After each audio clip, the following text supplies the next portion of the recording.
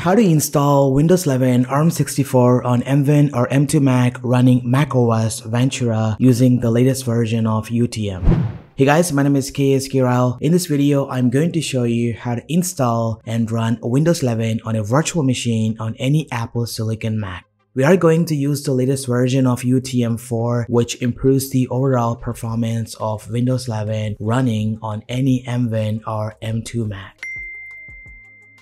As of now, by the time of recording this video, Windows 11 cannot be installed on bare metal on any Apple Silicon Mac. Thanks to the Apple for creating a powerful virtualization framework for Apple Silicon Macs that allows running Windows 11 on a virtual machine at near native speeds. Also keep in mind, we are installing an unofficial or evaluation copy of Windows 11 and will not receive any support from Microsoft. This is an experimental build and the only possible way to run Windows 11 on MWin or M2 Mac at this moment. For demonstrating this video, I used MacBook Air with an M1 chip. As you can see, this is my MacBook Air with M1 chip running the beta version of macOS 13 Ventura. To install Windows 11 on MWin or any Mac with Apple Silicon, you need to reserve a free space of at least 50 GB or higher. Then head over to these links using a web browser. The first link in the description takes you to this page. Just go ahead and sign in with your Microsoft free account and register for the Windows Insider program. Once you have done it, it should take you to this page and lets you download the Windows 11 ARM64 image file. For now, I'm going to use the beta version.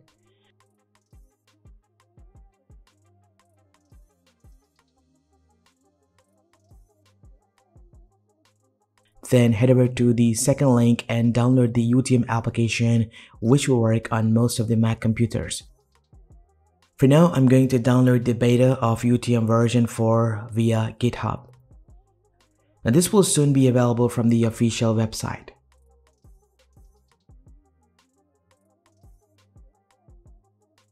Once it's done downloading, place them somewhere on your Mac for easier navigation. Then double tap on the UTM DMG file and drag the icon to the applications folder. Now open the UTM application.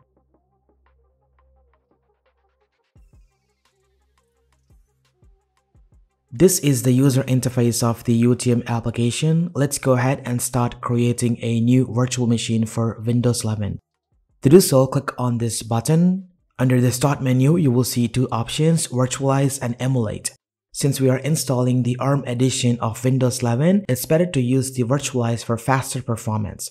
If you're installing any Intel or AMD based OS on Apple Silicon, use emulation and you may experience a poor performance. So better use the OS that matches your computer architecture. For now, choose Virtualize, then select Windows. Make sure these two options are enabled. Now click on Browse and import Windows 11 virtual disk file. Also make sure this option is ticked, that will download the UTM drivers. For the hardware, allocate 6 gigs of RAM and set CPU cores to 5. Now under the shared directory, you can allow any macOS folder to be accessed inside a Windows 11 through the File Explorer. For now, I'm going to allow the Downloads folder. Then name the virtual machine and click on Save.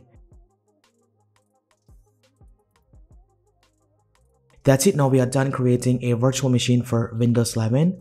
Once it's done, give it some time to finish the changes. It's time to start the virtual machine. To do so, tap on the play button. For the first time, the virtual machine will reboot 2 times.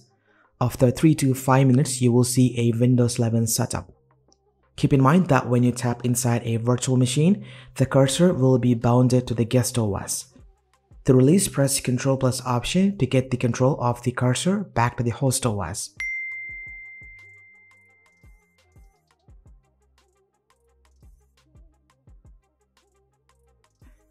Go ahead, choose your country and keyboard layout.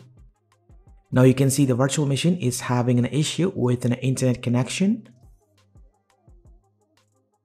To fix this on your Mac, hold the Function plus Shift keys and press F10. You will see nothing is happening. Now hold Alt and press the Tab key to see the running applications. Select this window to open the command prompt. Inside here, type this command and press the Enter key to bypass this issue. After executing this command, the virtual machine will restart.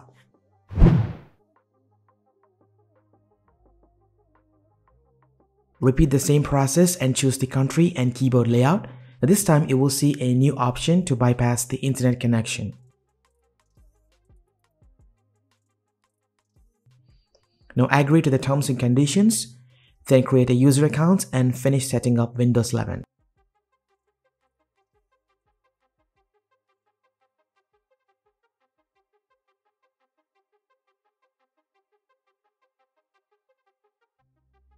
Voila! Now you can see Windows 11 has successfully installed inside a virtual machine. You may see some prompts, just go ahead and discard them. As you can see, Windows 11 runs super fast. Compared to Intel-based virtual machines, Apple Silicon chips are way faster and better in terms of virtualization.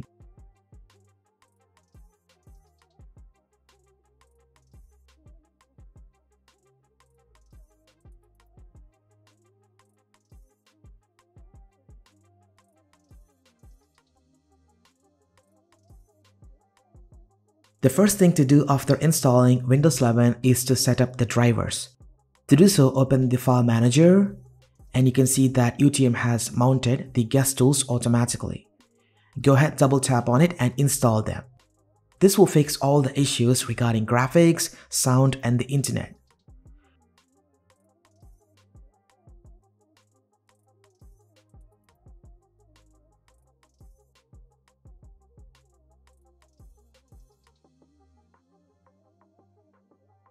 Once it's done installing the drivers, go ahead and choose Not to Reboot Now. Then shut down the virtual machine. Once it's complete shutdown,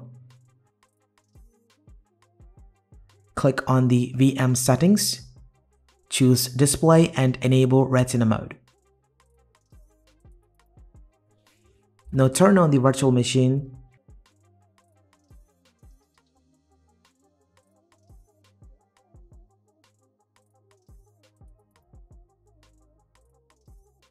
As you can see, Windows 11 is using full screen mode.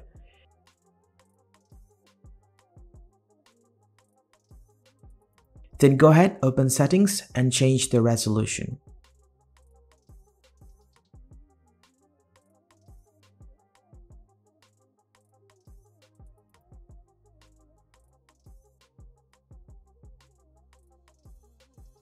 Then choose Scale and set the value to 200%.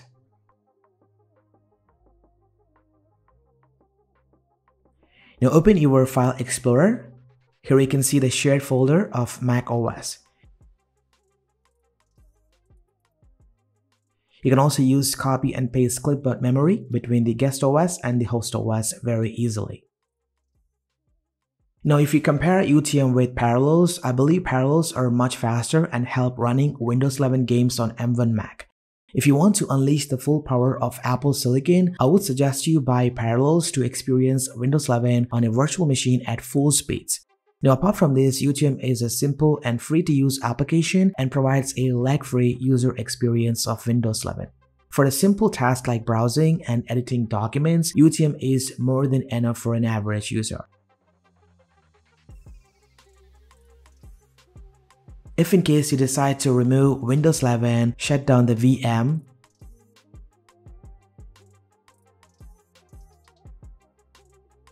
then click on Windows 11 Entry and right click and choose to delete.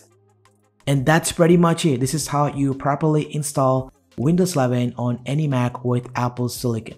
Let me know what you think about it in the comment section down below. If you have any queries, post them below and I will try to help you. If in case you like this video, hit the thumbs up and don't forget to subscribe to this channel and consider hitting the bell button to see a versatile tech content. Thanks for watching. This has been KSK Ryle. I will see you at the next one.